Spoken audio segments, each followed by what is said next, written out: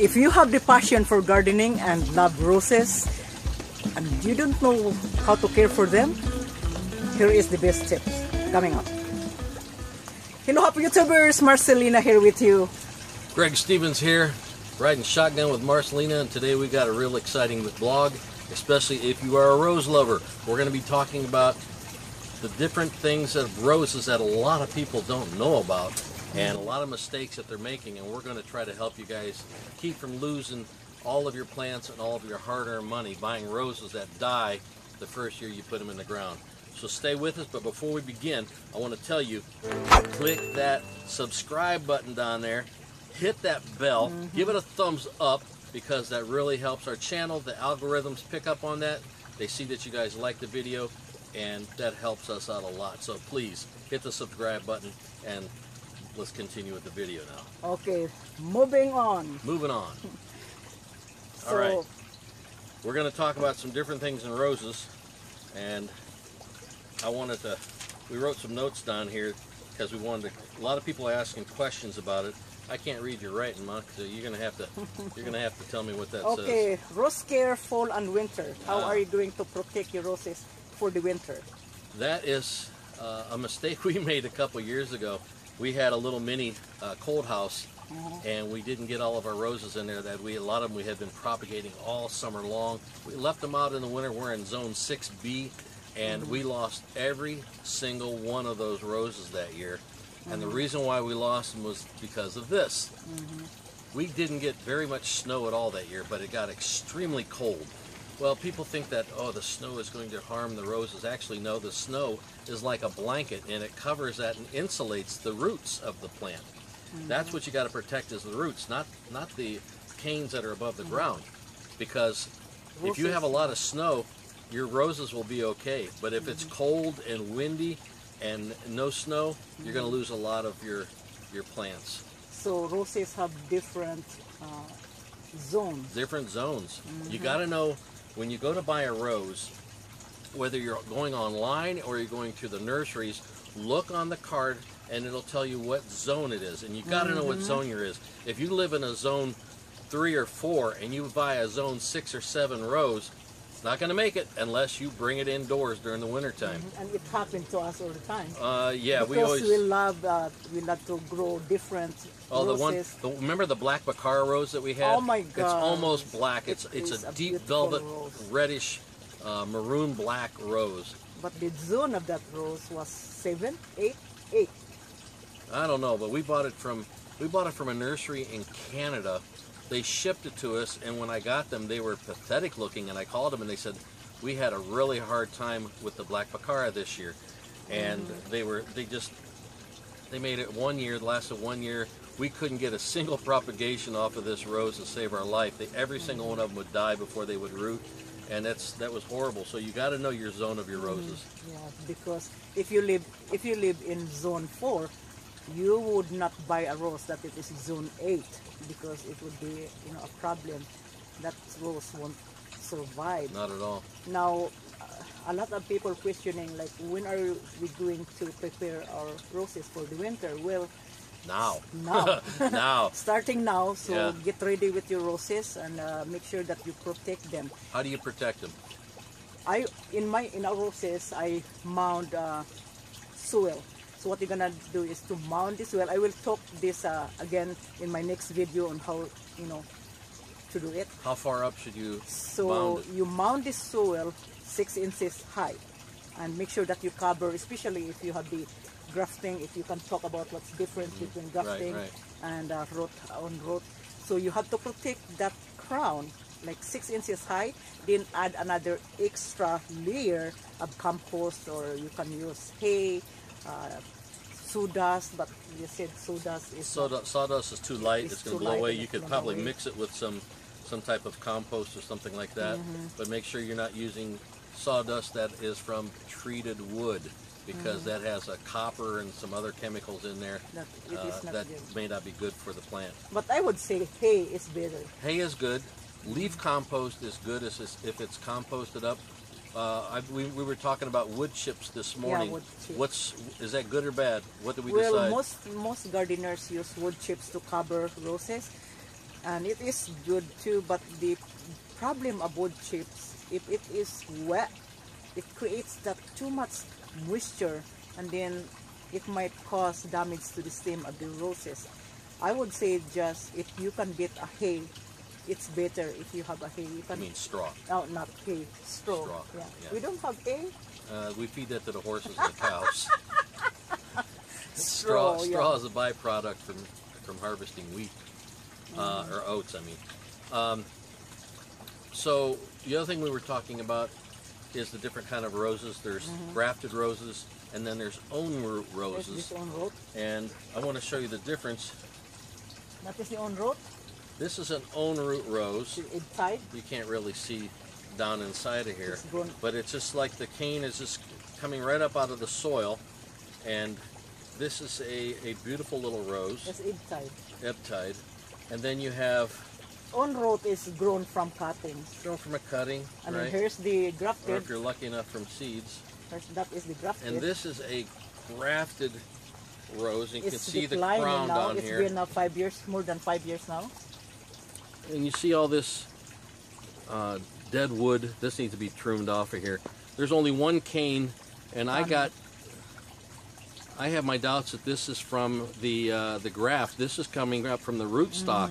So this is probably a Dr. Huey, which is one of the plants that they use in the northern hemisphere for the propagation of grafting. And the reason why they do that is because the Dr. Huey is a very strong disease-resistant rose in the northern hemisphere. It can withstand colder temperatures a lot better than some of the plants that they're grafting. Now, So what is your recommendation?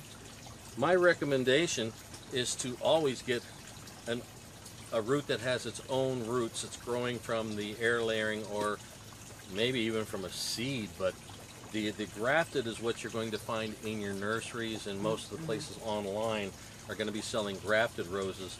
And what they do is they take the rootstock and they take a little bud and slice it and put it in that graft, and then it starts to shoot. And when it starts growing, then they prune and cut off the rootstock, and then it becomes its own rose. And you'll see the scarring, that big knot at the bottom, which they call a crown, and that is where the rose was propagated at that location. But with this one, this is an own root rose. You don't see any grafts on there. It's just the roots and the stock. This lives longer. The grafted rose is only going to live about 5 years. 5 years. That's the problem of having. You don't have long years of enjoyment of your roses. And if you want to have a long lifespan of your roses, get own root. Yeah. While we're there, we're going to talk. You're selling this, are you? You're selling this? What is that one? This is Eptide. Eptide. This is a very beautiful And it is purple. healthy. Look at it's a how purple healthy it rose. is. Yeah, that's $20. 20, Okay. 25 bucks for You that can one. check the link below, guys, if you Yeah. are looking for roses. This is a good time of the year to plant roses if you get the right zone. But before we go any further, we want to talk to you about the next subject, which is pest control. And pest control, man, roses attract We a say that. plethora of insects and diseases. They get black spot, they get powdery mildew, and then they love to attract the aphids. Not so much the mealybugs, but more aphids. We control the mealybugs. Yeah, mealybugs. You know? So what I want to show you here is this, which is Azotec Plus. Azotec Plus is the best solution that we have found for curing and killing pests, preventing them from even landing on your plant. Worked on Japanese beetles, works on aphids, works on mealybugs. It will dissolve a slug in a matter of minutes before your eyes and turn it into water. I should show yesterday, the mealybug. I was, not mealybug, the slug. So Slug. I found a slug eating one of my plants, and I put in a bottle and sprayed the slugs. And I was just observing the slugs turning to start foaming, and then I sprayed it again, and the coating of the slugs was just eradicating. Now, how you want to use this? You want to keep it warm at around 65 to 70 degrees temperature all the time, because This contains neem oil inside. One of the key ingredients is neem oil. If it gets cold, it begins to solidify. So it has an emulsifier inside of it to help keep it dispersed, but you want to keep it warm. That's why we put it in a black bottle. So when you're working outside, it sits outside, it draws the sunlight and keeps it warm for you. How you use it, shake it up really good, and then you take it like this, and you spray. Hold on, open it. I always do that. Shake it up, spray your plant like this, and then also you want to make sure you get underneath the plant, because that's where all those little boogers like to hide. They like to hide underneath this. And as a precaution, you want to do this either in the morning or in the evening time. Now the other thing is, a lot of your light colored roses, like this particular one, this is a cherry parfait, but in your yellow and your pink roses, thrips like to get inside the buds. Just take this Azatec and spray it on the inside of there, and that won't hurt. No, it doesn't hurt your bees or anything, but it will get rid of those thrips, and that bud will continue to blossom beautifully for you. Azatec Plus. It's new on the market. You'll be on Amazon very shortly, but right now you can buy this at cashyourgreens.com. That's cashyourgreens, all one word, .com. You see it up here above the screen. I'll put it up here for you. Click it on there. It runs about $17.99 plus shipping. And we're trying to find a cheaper way of shipping it, because it is a 32-ounce bottle, and it is a little heavy, especially if you're shipping it across the country. But you won't find this in your big box stores, not yet. But the big box stores don't have anything that can match the performance of Azatec Plus, because what they're putting in there is hydrophobic neem oil, which means water. It doesn't work. It doesn't work. It must have the azadirachtin. That's what this Azatec means, azadirachtin technology. This stuff really works. Okay. That's why it's expensive, because of the azadirachtin. Azadirachtin is expensive, yes. Now, getting back to our roses here. You want to try, how that one, how it's controlled? No, that's okay. They can't really see that right now, so it's not a good time to do that. What's next on your list there, Ma? All right, so we already tried it. Fertilizer. Fertilizer. Now, how often do you fertilize your roses? When do you stop the fertilization? So the fertilization should be done in spring. Springtime? Spring and summer. And do you want to use more of a nitrogen or phosphorus in the spring? Nitrogen would be higher in the spring, because you want that foliage to increase in plants, because leaves are responsible in manufacturing that food and energy. This is one of our favorite fertilizers right here. This is Captain Jack's all-purpose, and as you can see on here, it is a 20-20-20. That means it's 20% nitrogen, 20% potassium, and 20% phosphorus. This has got everything in there. And this is a real good one. This one will really make your plants explode. This one is great when it is before the end of fall, because this one here, as you can see, this is a Seagrow. It's a 426-26. This is lower in nitrogen, so what it's going to do is not produce so much vegetation for your roses, but it's going to cause great root growth, and it's going to make it flower. That's what this last number does. This makes it flower. This is for your roots and other issues, but this is the one that's going to help your plants grow and make your leaves dark green and nice and healthy. For them for the winter. Yeah, for the winter you don't want to give anything that has high nitrogen. You want to cut that back on that and go for more root protection. All right, so you need that. Now pruning. Pruning. Go ahead, Mon, run with that one. So now you might be asking, like, when I'm going to prune my roses? Well, heavy pruning should be done in spring, because you want that, taking out those dead twig and dead branches resulting from the, winter. That is your job, is to prune them heavily. Now in summer, you need to deadhead the plants so that it creates continuous bloom. What is deadheading? Deadheading, like you take out, removing the spent rows, and you cut it down to the first node. The first node, so it stimulates that new growth, and then the new growth will create new flower. Now, at the end of fall, approaching to winter, you should not be pruning so heavily. I would say avoid heavy pruning in, Why is in that? fall, because it will create a huge flush of new growth. Then the plant would be spending too much energy. Pruning your and then, roses in the late fall like that stimulates growth again. That you're telling the plant it's got to go up there and start need to healing and prepare. growing again. You don't to want prepare that. You want the plant's energy to be to down into prepare, the you have roots. to prepare in a dormant stage. But unless, unless there is a concern of your roses that might have this, bad storm, that the ice would, what is that, the snow would drop in your cane and then break the cane, then maybe that's, you have to cut it or tie it, secure it properly.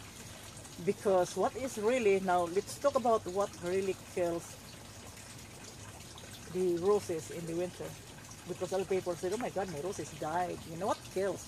We had that long time ago. I think we talked about that already. What kills the roses? The cold wind. The cold wind. Cold wind, not the snow. Frozen Not the snow, it's the cold wind and the freezing rain. freezing rain. Yeah. So if there's a change in temperature, so if you notice that in your area is having a severe storm, like you are going to experience a frost night, then What can people do though in the northern hemisphere that have that kind of weather? What can they do other than just piling up a bunch of compost or soil up on top of the crown of the plant? Is there anything else they can do? to protect the roses. Some of the people, that's a lot of work though. They protect with burlap. They cover the roses with burlap and tied it. Yeah. That's a lot of work. For me, it's a lot of work. Yeah, but if you got an expensive rose you paid, $75, $80, $100 for it, that burlap sack costs $2. Then I will put in the greenhouse. But yeah, a or lot of inside people don't the have house, or greenhouses. inside your home.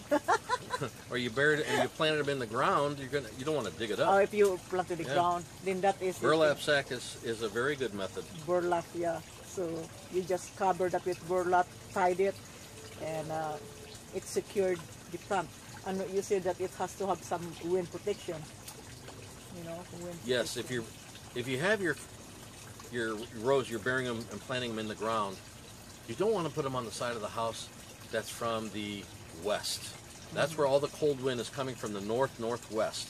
You want to put your roses in some type of area where your house can block that wind from hitting that plant.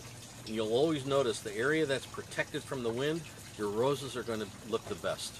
They're going to look their best. And stay away from the northwest side of the house unless you have it protected by shrubs or bushes or something like that. So are you talking about Floribunda and hybrid? Yeah, a lot of people don't know the difference. They think a rose is a rose is a rose, and that's not true. That's furthest from the truth.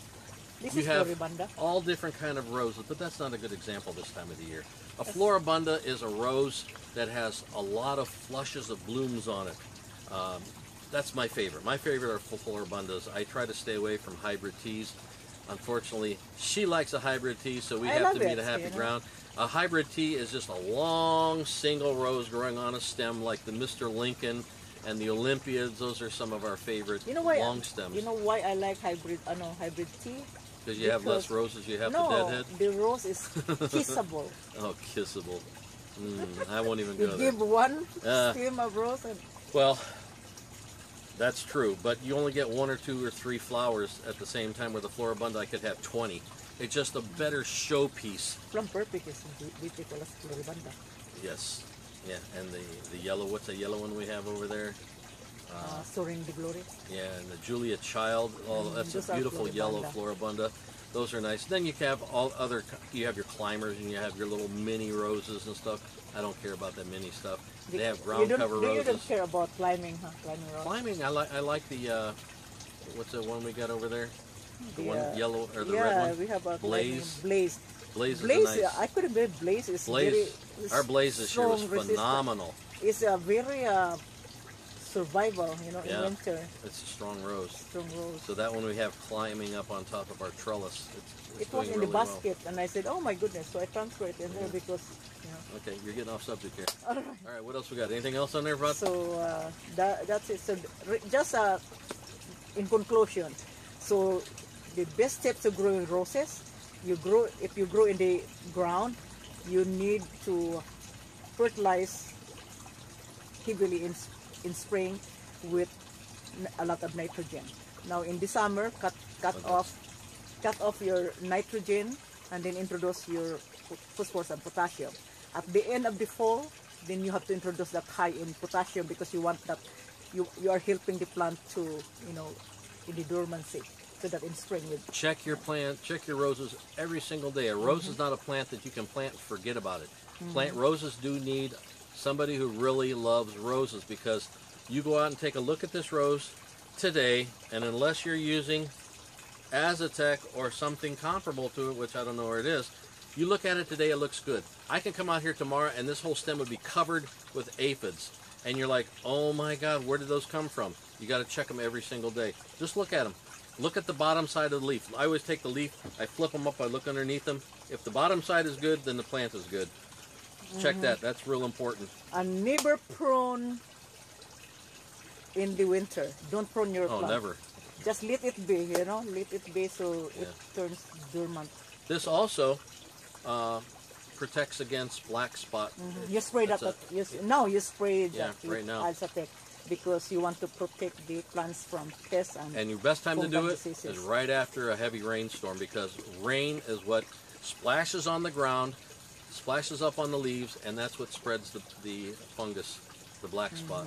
And the rain, unfortunately, will wash this off after probably 1 or 2 heavy rains. You got to treat at least once a week. Don't let it go without that. God, if I don't have this, I feel like I'm naked in the garden. When we're out in the garden, we have one of these in our hand as we're walking through the garden, and we set it down. This is like having your gun in your holster. You got to have this stuff. Yeah, I always I go through tons of bottles of Azatec Plus, so because it is. Then you'll find certain roses will attack the pest more so than the others. Certain roses will also attack black spot more so than others. Some are more disease resistant. Get yourself your own root roses as opposed to getting a grafted rose. If I get a grafted rose, she's pruning the habit to propagate it to get rid of that grafted rose. And then we have our own rose that we can grow and not have to worry about the plant dying and the root stock coming up out of the ground and doing that. So, like I said, up north they use the Dr. Huey as the root stock for the northern states, and down in the southern states they use Fortuniana, which is a root stock that is more resistant to hot and humid weather. So the Dr. Huey is it's a pretty rose. It's a reddish maroon rose. It's a smaller rose. It's only about that big compared to the Mr. Lincolns, were about like that. It's a beautiful rose, but we actually have a couple Dr. Hueys where the grafted part of the rose died after a cold winter, but the Dr. Huey survived, and we just let the shoots come out of the ground and let it continue to bloom and grow. That's why they graft that rose to a different rootstock, because the original rose, is weaker. It's weaker, It's weak. and then it has to survive.